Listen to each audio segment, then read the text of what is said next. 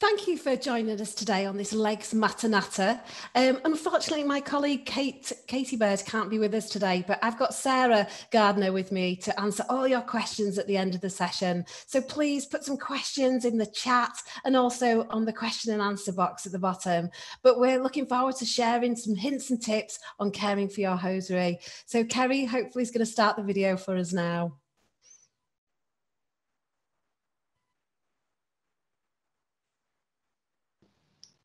Thank you for joining me on this Legs Matter Natter.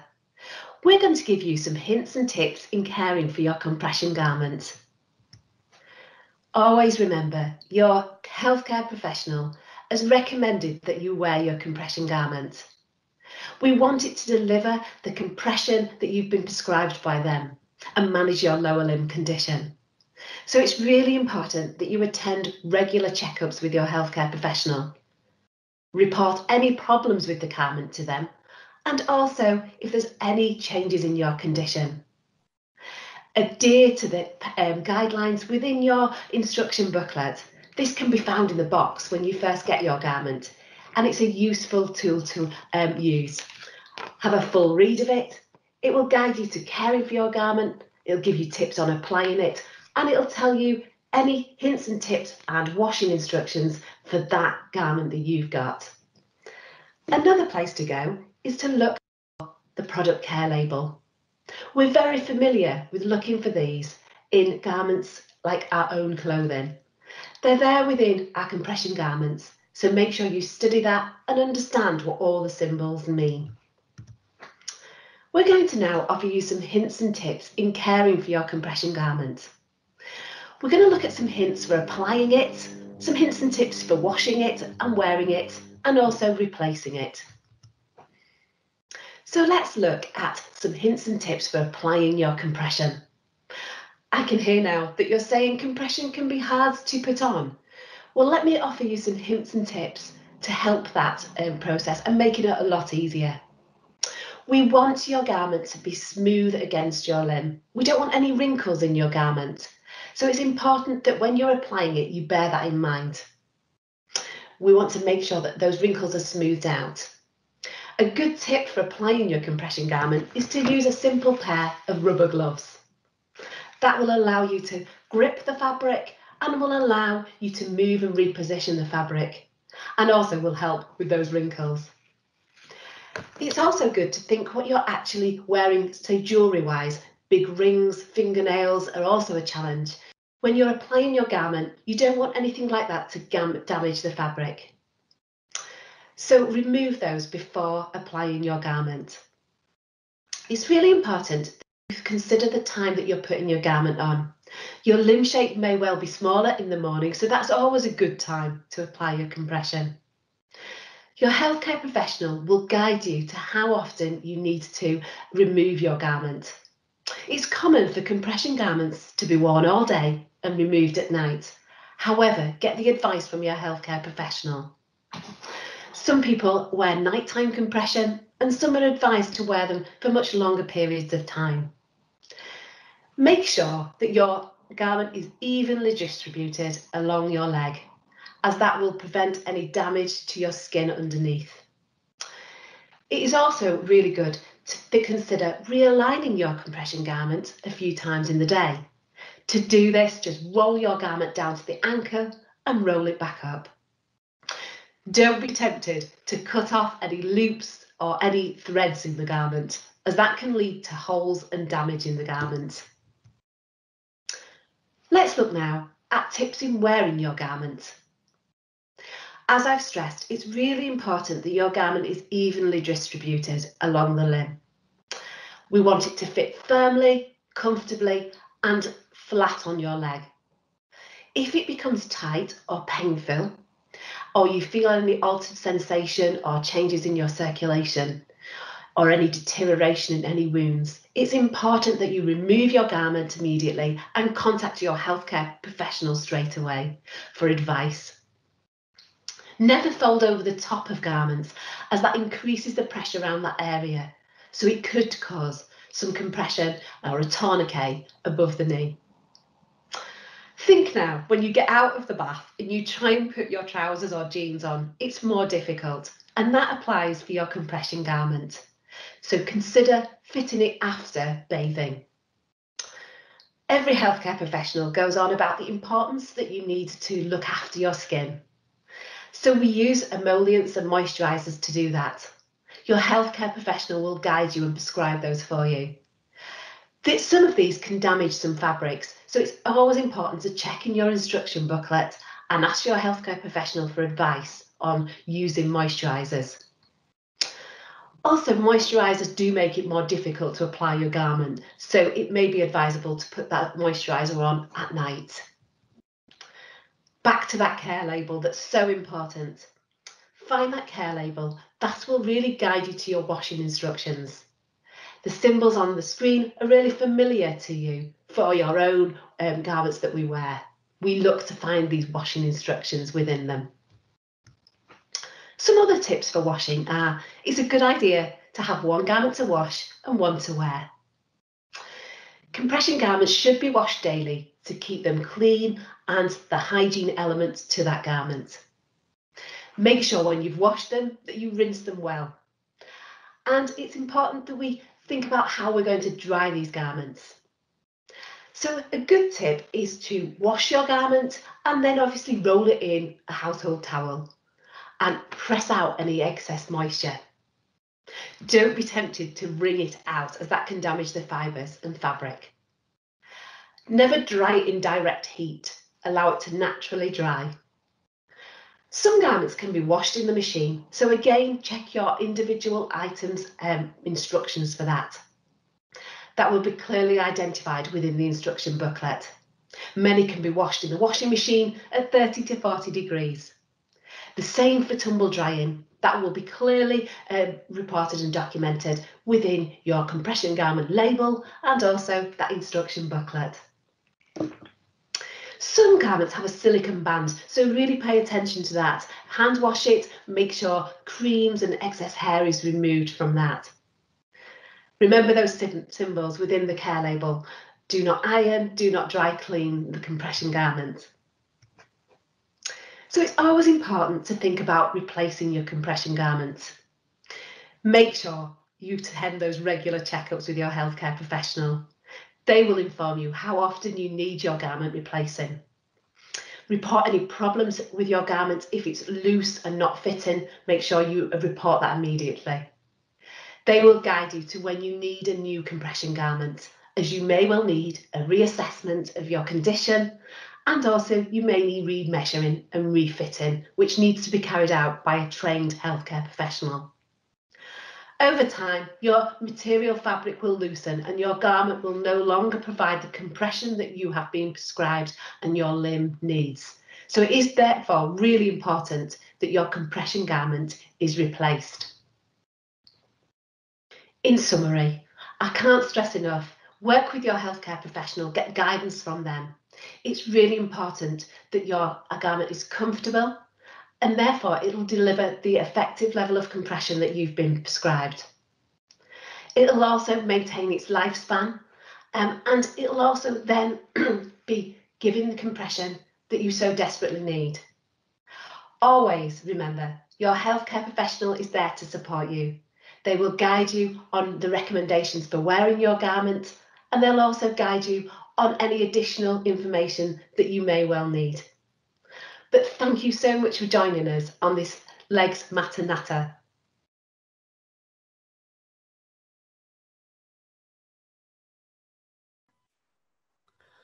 Sarah, it's a challenge for everybody, isn't it? Trying to get garments on and trying to make sure that we wear them appropriately and how they should be. Have you got any other tips for us that we've missed, maybe?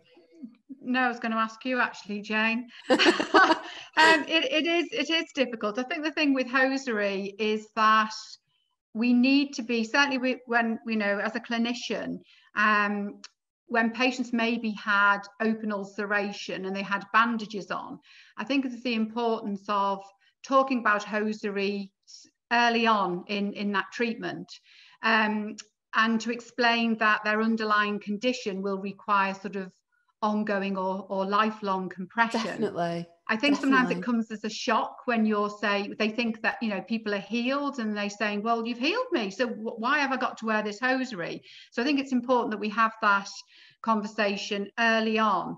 And you can then explore maybe some of the solutions for managing hosiery rather than leaving it right to the end. So obviously that's about people who've got ulceration. We know we use hosiery to prevent ulcers, but also to manage swelling in the legs, don't we? Absolutely. So I think yeah. it's, I think we can then start looking at, you know, what is that person's ability to apply hosiery? So you can start looking at solutions. I mean, I was going to ask you, you know, one of the common problems that we came up against in practice was I can't get to my feet. Absolutely. I can't bend yeah. over, Mm-hmm. Whether because people have got a bit of a tummy or whether it's just because of their frailty, but they struggle to get to their feet to get their hosiery on. So have you got any sort of tips as to how people can manage that? Definitely. I mean, those rubber gloves that I showed on the video, they're a nice little tool to have because they allow you to grip the fabric and be able to move it into the correct position on the limb. But there's so many little devices, and our next video that's on Legs Matter Natter highlights some of those about the sort of equipment that you can get to apply your hosiery with. So some of those simple things that we've got, like plastic bags you'll hear us talk about, that will allow you, especially if there's no toes to your hosiery, that's a bit more difficult if you've got toes on there, but it allows you to slip the garment over the leg. I think probably I've got a house full of boys and they all play football, and the first thing they do with their football socks is roll them up and try and put them on like we would our normal socks. And a big lesson for me with our compression garments is don't crunch them all up and like you would your normal socks. Allow them to glide over your leg, would you say, Sarah, is a good way.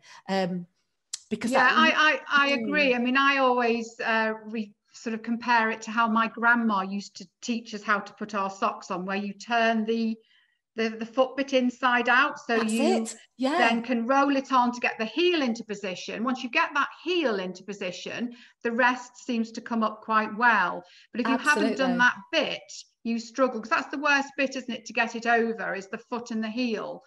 Once you're over that bit, it does work. Yeah, definitely. Yeah.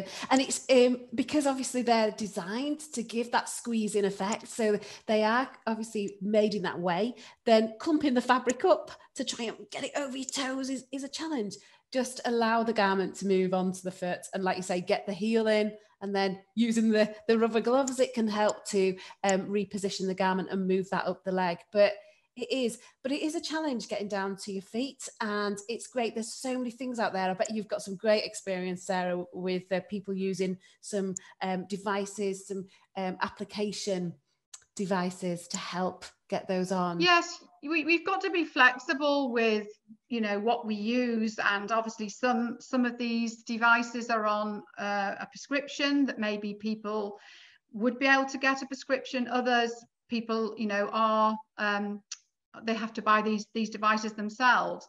But, you know, really it's about, you know, it's not one size fits all. There's not one device that suits everybody. So we have to offer those options to our patients, or that information needs to be out there. This is what Legs Matters is all about, so people can look at the options available to them if they choose to purchase those.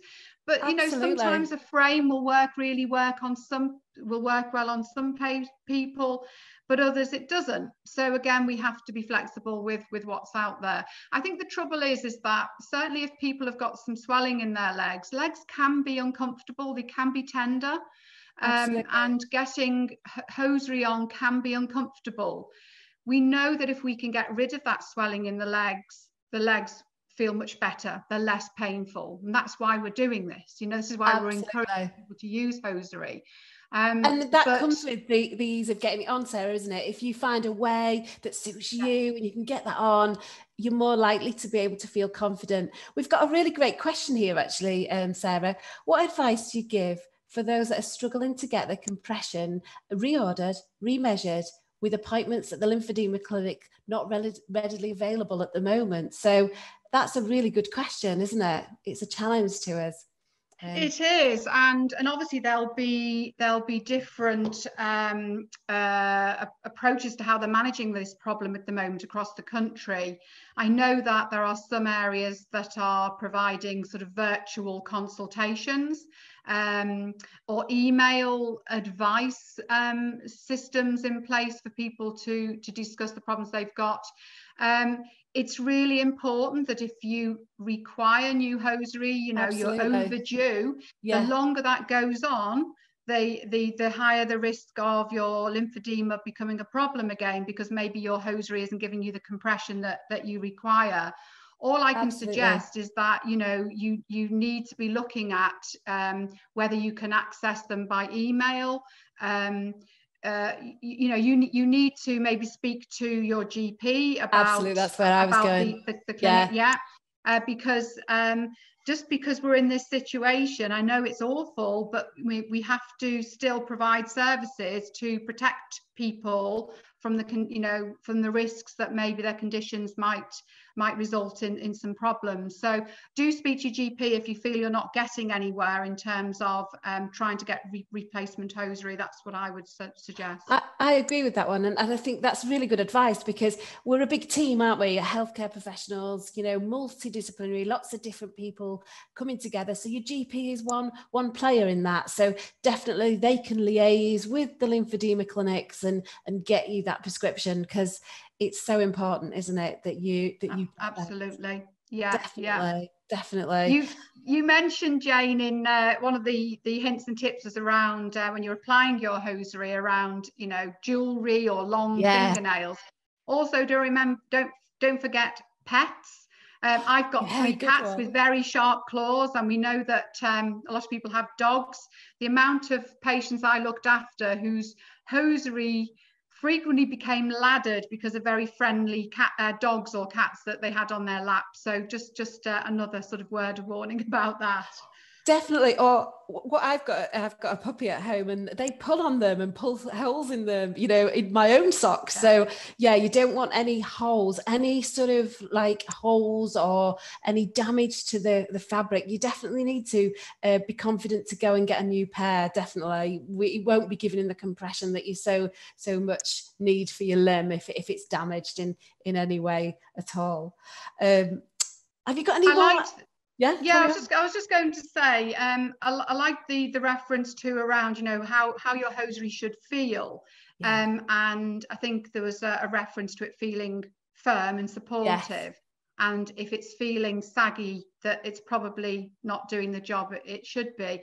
I absolutely would endorse that, because the amount of patients that sort of I was involved in their care, that when I reassessed them and reordered their hosiery, they're like, "Ooh, hang on a minute, this feels very different. You know, it feels tighter." And it's around, we try not to use the word tight, we say firm and supportive.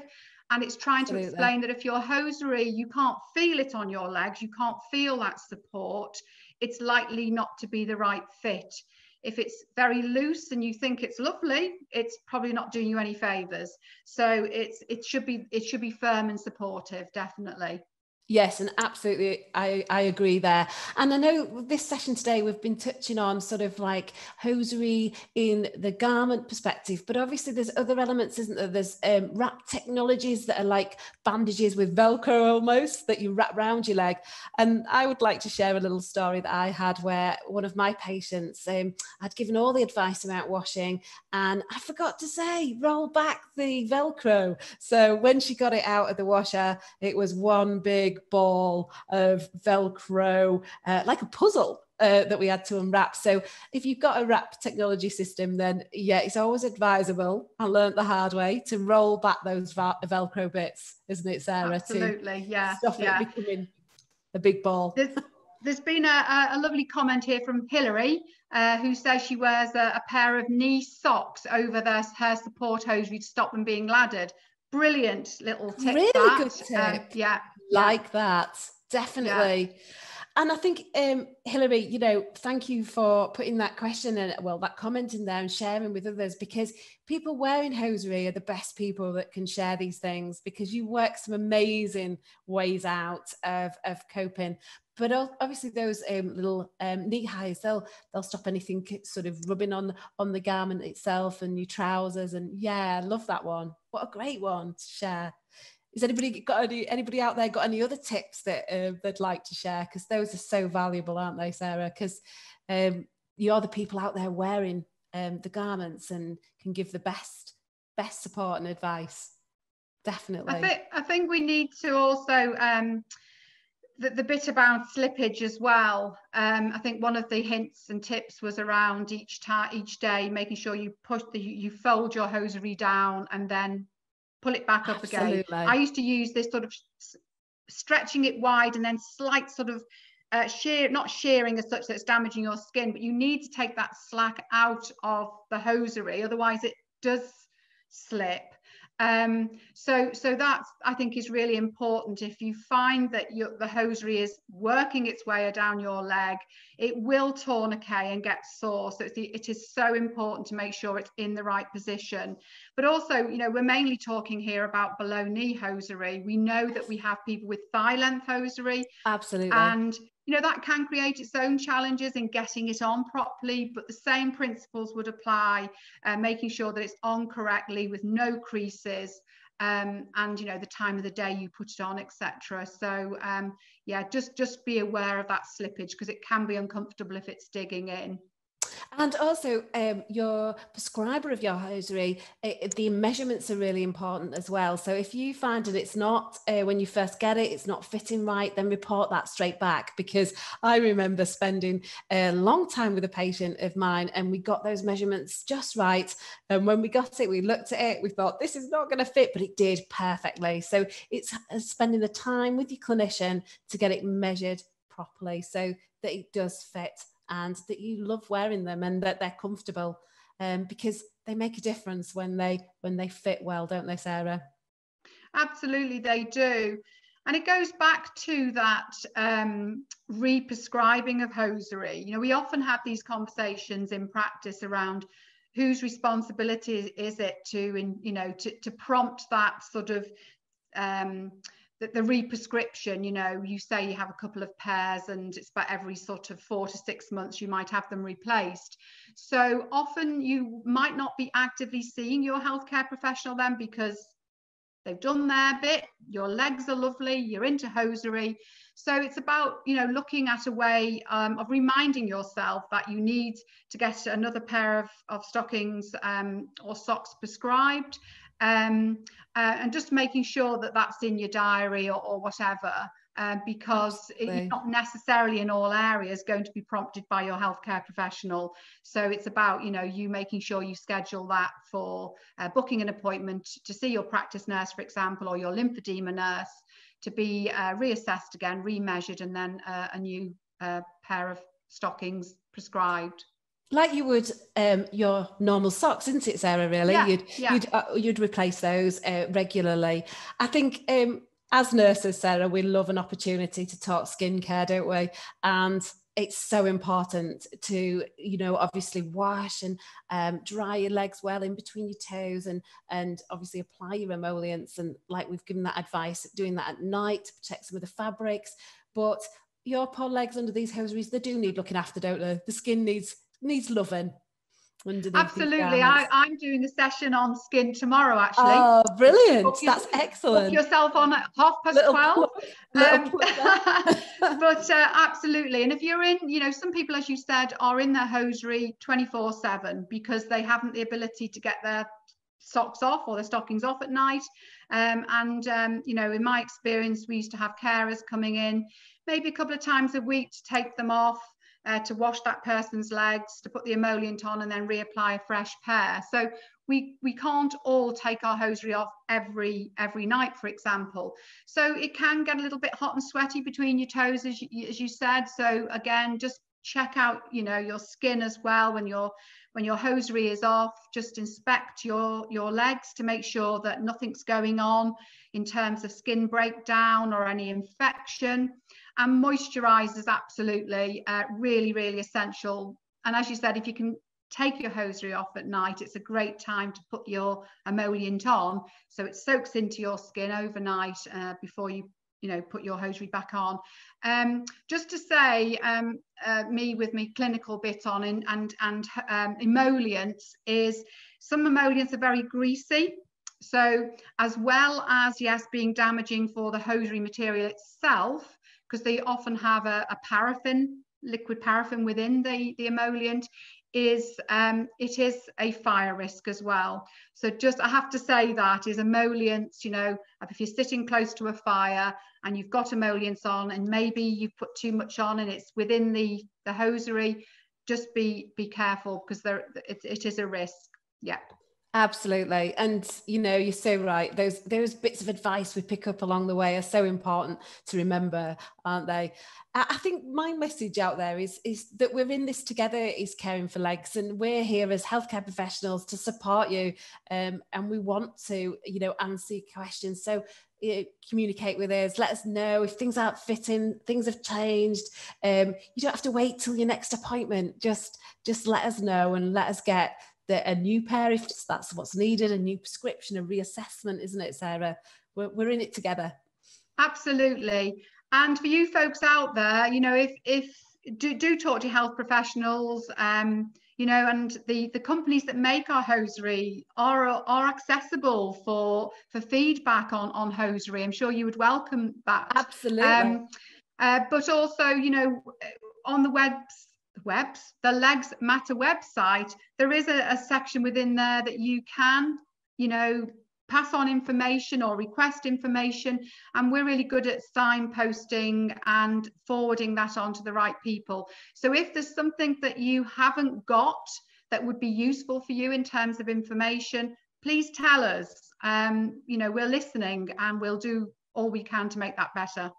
And we'll know all the different tips that are out there, all the different devices to help you get these on, because that is one of the biggest challenges that faces us, Sarah, isn't it? We've got a question, Sarah, which will be good, I think, for you to answer. Which emollient would you recommend? And that's always a nice one to answer.